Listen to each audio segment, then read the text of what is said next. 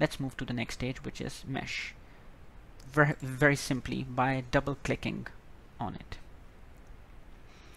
The good thing about this toolbar is if you make a change to the geometry again after you have meshed it, you would need to remesh it, but in the remesh section you are able to see the new geometry, so it is attached to your geometry, and that's a good thing, because if you make any changes you can always come back to the mesh and then remesh the new version rather than creating the mesh settings from beginning.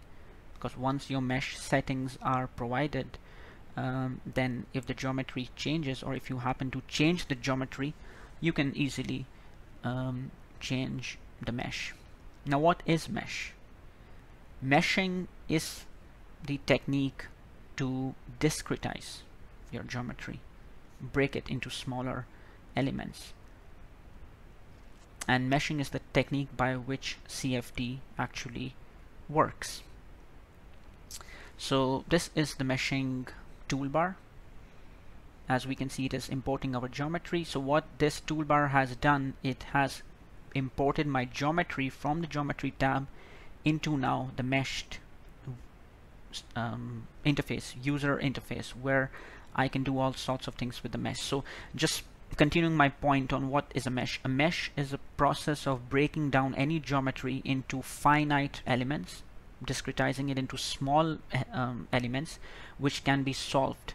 So when ANSYS is actually solving any solution, it is first breaking it down into a mesh, so it can take every cell in that mesh and solve it individually.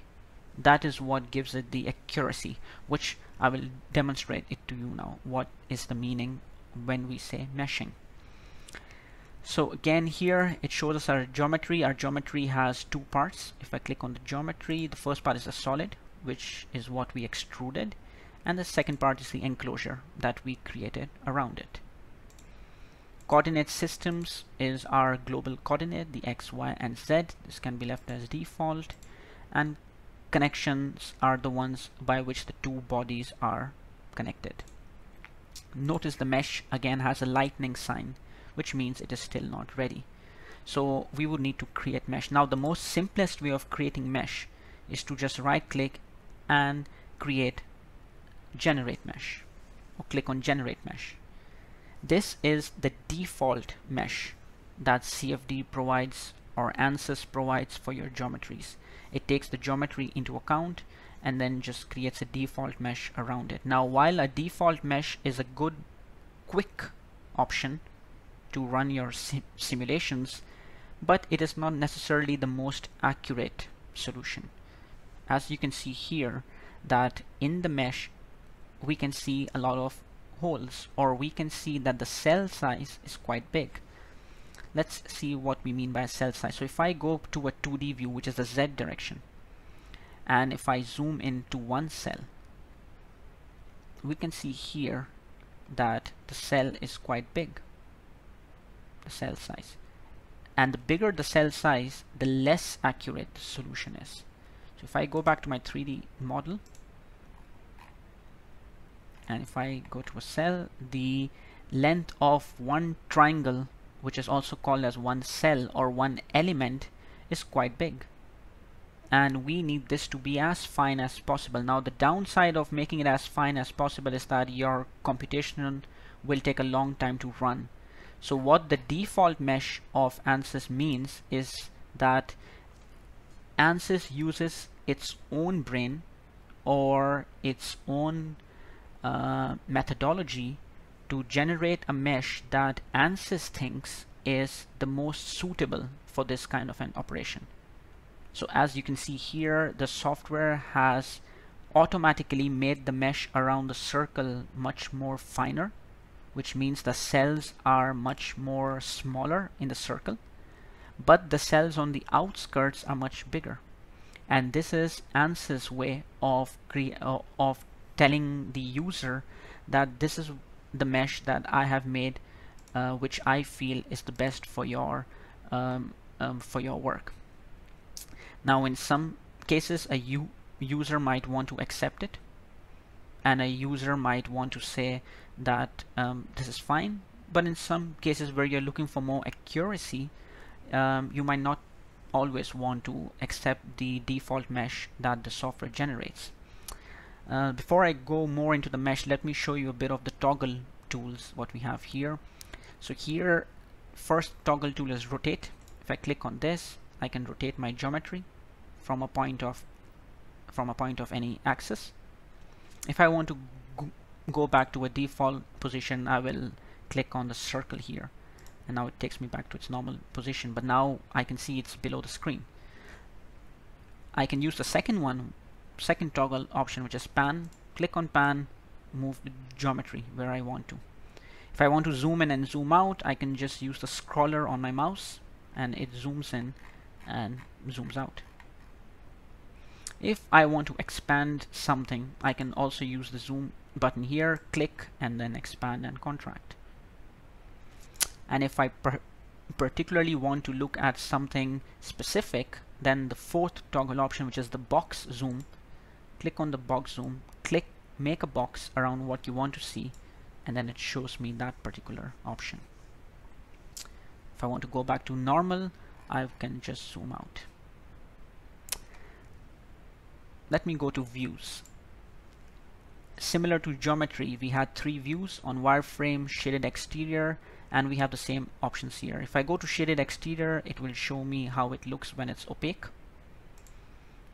Shaded exterior again, and if I want to go wireframe, it shows me what is behind the shaded exterior. So all of these are different options that can be used. But coming back to the mesh, so my default mesh which the software has generated tells me that the element size is about 7 meters per element per cell, and that's quite visible because if I zoom in to any element, it does seem to be quite big. So the 7 meter does kind of make sense considering the geometry is about 100 meters. Let's look at how many elements that I have. So let's start with the mesh options. It tells me here that my mesh is done for CFD. That's perfect. Solver preference is Fluent. Remember at the start of the video I was saying that there are 2 main CFD tools, which is CFX and Fluent. So we are using Fluent, and that's what tells me here that it is Fluent. That's fine. Rest, and it tells me the element size. These are the default settings. If I go to sizing again, it breaks down the size for me. What is the maximum size? So with that, the biggest element in my geometry is about 14 meters. And the curvature and normal angles are also suggested by the software itself. These are all the numbers that the software generates for you. Mesh sizing. Mesh quality, check mesh quality. Yes, it tells me that there is an error. It doesn't say per se that look for errors. It just says that you would want to check the mesh quality for errors or not. Now, error technically means accuracy. Error does not mean here that your geometry is wrong. So if I were to take this mesh and run my simulation, it will not be wrong. It will only be less accurate. So it depends on the accuracy that you are looking for. If you are looking for a very high level precision and high accuracy, then you would need a much finer mesh. But if you are looking to prove a concept, and if you're just looking for cumulative, or if you're looking for very abstract streamlines or very abstract flow formation, then this is fine. Skewness means how much of the mesh you want to skew in its literal terms, and we look for maximum skewness of about 90%. Again, this is something that if you click here, the CFD will ensure that your maximum skewness is met.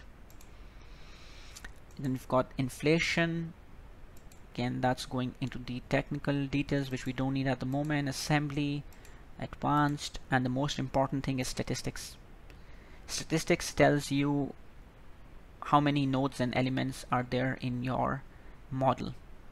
Nodes are the connection points between the elements, and the elements is the cell that makes up that connection point. So to explain you in more detail, if I zoom in to a mesh here, the triangle that you see here, what my cursor is going around, the 1, 2, 3 and then back to 1, these points are called nodes. So that's node number 1, this is node number 2, and this is node number 3.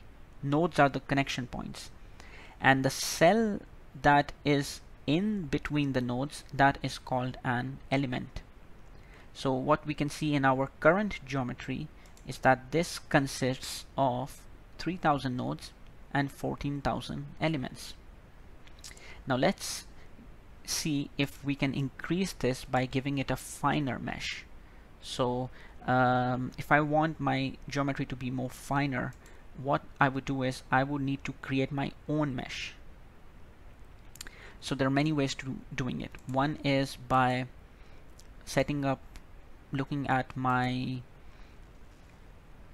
let me see which one is the most easiest one. Okay, so let's start with the sizing.